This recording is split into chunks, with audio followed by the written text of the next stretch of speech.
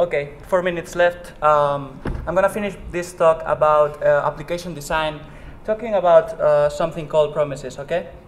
Throughout our talk, we've seen that this kind of code repeats a lot. You basically attach your event listeners to things that emit events, and then you run the thing that will eventually emit the events, right? So here, for example, we can see that our providers, as we discussed earlier, launch an event called done, and then we handle that, okay? But what happens when we have this awesome requirement in our application that 100 providers need to fetch 100 asynchronous requests to 100 different servers, and then when all are done, I need to show the results, okay?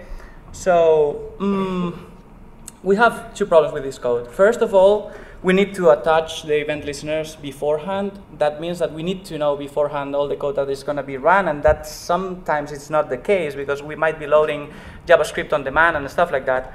And then we need to know when all providers are done, and we don't have any straightforward way to do that. Okay, we can do hacks, we can return key UIDs, we can return something that we can pull, but then it's not very elegant, okay? And then we will end up doing nasty hacks trademark, which are actually naive solutions, okay? But the cool thing about this is that in the 70s, they had this problem, and they have solved it already. In JavaScript, they've been around since around 2007 with the Dojo library, and they are getting more widespread now.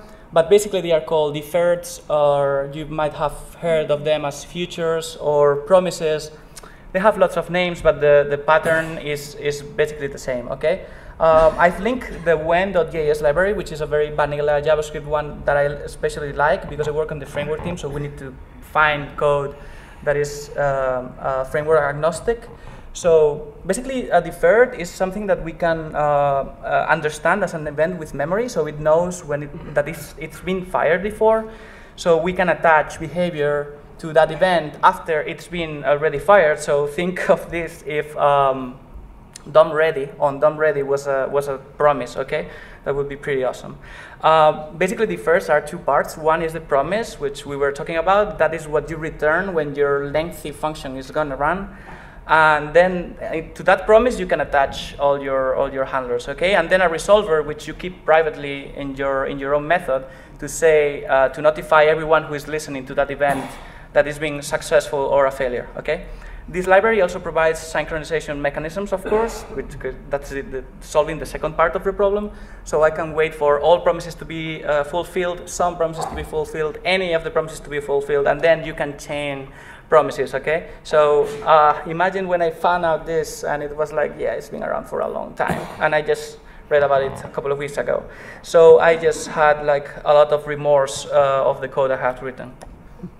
I prepared two examples, but we don't have time to show them, so I invite you to download the talk and just fiddle with them. They are JS fiddles, so you will be able to modify parameters and stuff. The first one is like subscribing to an event that has been fired seconds ago, and the second is like having 100 different providers doing slow things, and then you are able to see, okay, I want to know which are the 10 providers that are successful and stuff like that. So you're going to be able to configure that and fiddle with that in the fiddles, okay? That's pretty much it. Download the stuff. We are hiring. Call me.